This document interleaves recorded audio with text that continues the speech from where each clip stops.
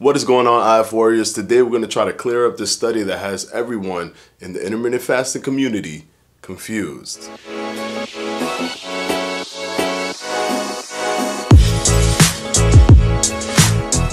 Okay, so basically what this video is going to do is going to try to explain what this new study that literally brand spanking new just came out or was just published September 14th, and that is new in the realm of studies being published.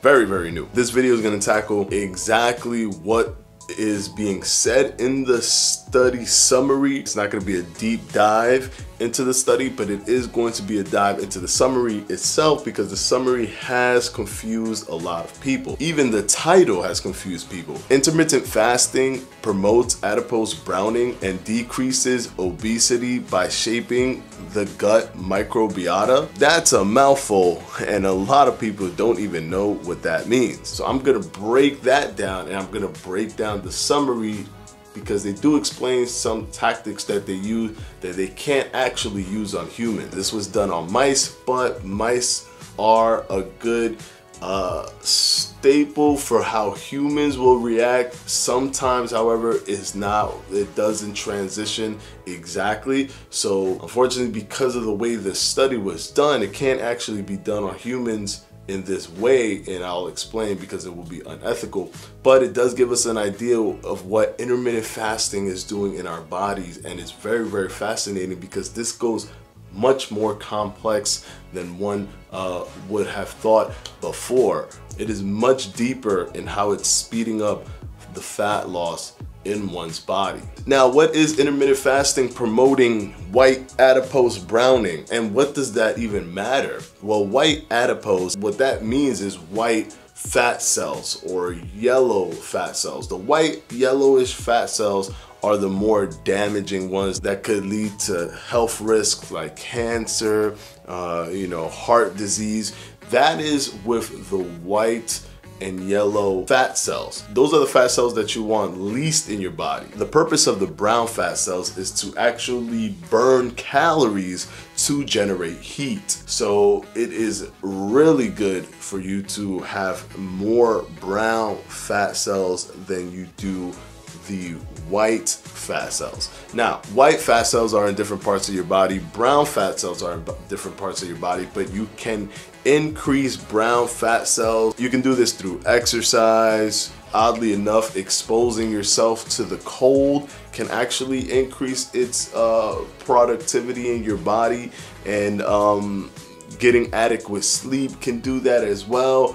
But with this study, it is showing that intermittent fasting can also move the white fat cells, the white yellow fat cells, and transition them into the brown fat cells, which is the one that you want. The white fat cells stay in your body and they create the visceral fat. Those are the fat cells I'm telling you that you want to reduce as much as possible. So now that you understand that convoluted title that caught a lot of people off guard, now let's dive into the summary. They use every other day fasting, which is alternate day fasting, which is always the one that they use when they do these studies, which drives me nuts. But this is the one that they use. Regardless of the fact, it is still fasting. So it still does after the 6 hours of not eating, all that stuff, and it starts to do the different things in your body. What they found is that beige adipose development was high, changing the white fat cells to brown fat cells. Those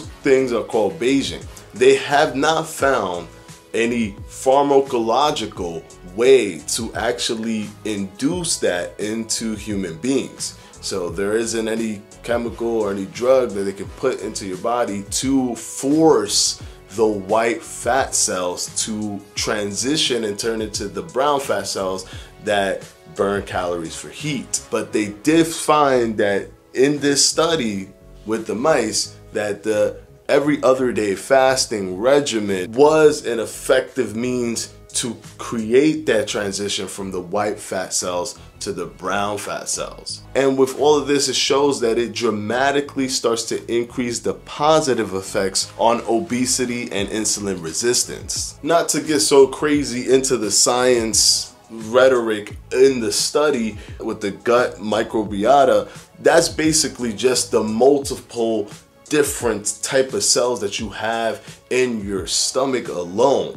and it's upwards of 100 trillion different cells that you may have in your stomach. That is called the gut microbiota. That is basically a bunch of cells all over the place, and they start to do certain things together in unison to create these kinds of beiging processes, or like the changing of the white fat cells to the brown fat cells, or the activation of the brown fat cells to burn calories for to turn it into heat.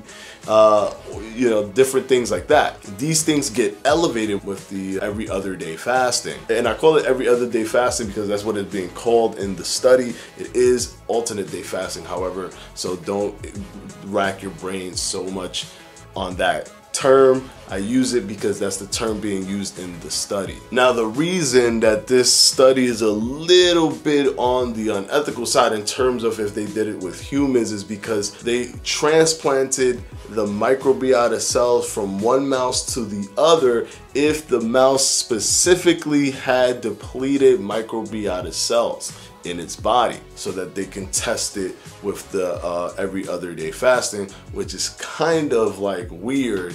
They're just trying to see if it works on all these different types of mice, and I guess that's what their thing is, to go ahead and transplant that microbiota to another mouse, but and obviously isn't ethical to do with humans at all. But it's super promising. These studies that keep coming out show the complexity and the deep dive that intermittent fasting holds. It's much more deeper than we even think we know. We know that you're losing weight quicker with intermittent fasting.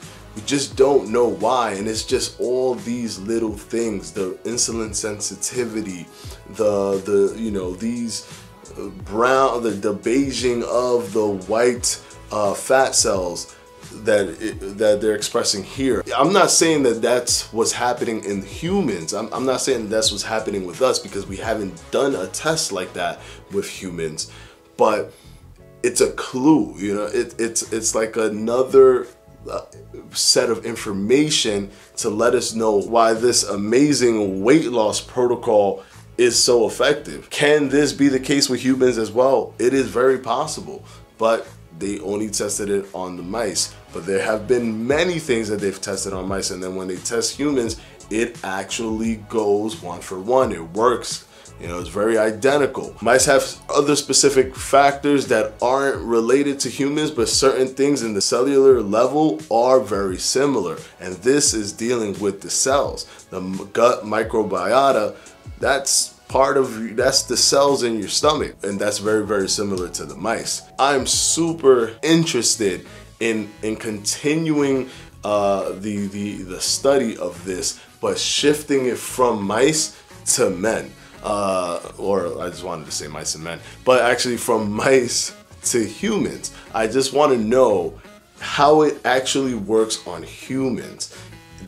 Can they test it, to that molecular level and see if that's happening with us? Is the beiging process, is it being promoted? Is the white fat cells turning into the brown fat cells, which in turn is burning calories for heat? So you're basically burning fat cells much more effectively because you're adding more of the brown than you have the white. And brown fat cells are very limited in the human body. They're more, you'll see it more in a newborn baby or a small baby. Babies have it a lot, but not grown adults. As you grow older, you have less brown fat cells. So this is interesting. This is very interesting to me. Let me know what you guys think in the comment section about this study. I'm going to link the summary of the study so you can see it. Trust me, it is very sciencey. So hopefully with the context that I've given you, it'll be easier for you to read it and understand what it's saying. But it is interesting. It is very, very interesting. And I want to see this study get pushed a little bit further. I want to see them do studies on humans about this particular thing. And of course, now that this got published and it's the first, you know, it's out there, they may begin the process of doing this type of study with humans, but that will probably take a year or so because they want to accurately depict what happens. They need to get a bunch of subjects, so it might actually take even more than a year, because if they want to do a year, they have to prepare sometimes for it. Takes a year to prepare, and then a year for the actual study, and then the publishing of it. So we'll just have to wait and see. I am very interested to see where this goes. This is the new study that has everyone confused. I've read the summary, I've understand it, I broke it down for you guys. So hopefully this helps you. And if you go ahead and read the summary, if you have any questions, guys, on that summary, any questions at all, go ahead and put it in the comment section, and I'll try to see if I could answer it for you so that I can help you out with that summary. But like I said, I didn't break every single little piece down because there are so many different sciencey stuff in there that what you need to know about the study is that it is the beiging of the white fat cells into the brown fat cells, and that is promoting a more healthier system in terms of obesity and reducing that and those kinds of things. That's what you need to know about that study. But if you have any specific questions on the summary of it, and if anyone dares to purchase the $35 study, which I would not recommend, just read the summary. Don't need to go that far into it.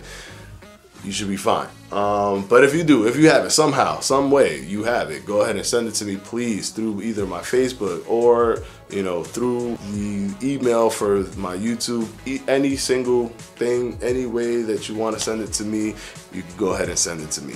I would gladly appreciate it. Thank you for watching this video, guys. If you have any other questions to any other videos that I've had in the past, I will have one here. My subscribe button will be down here, and my jump rope when it's available. I'm sorry, guys, it's still not available, but I'm working on it. Will be up here. Thank you for watching, and I'll see you guys on Sunday. Peace.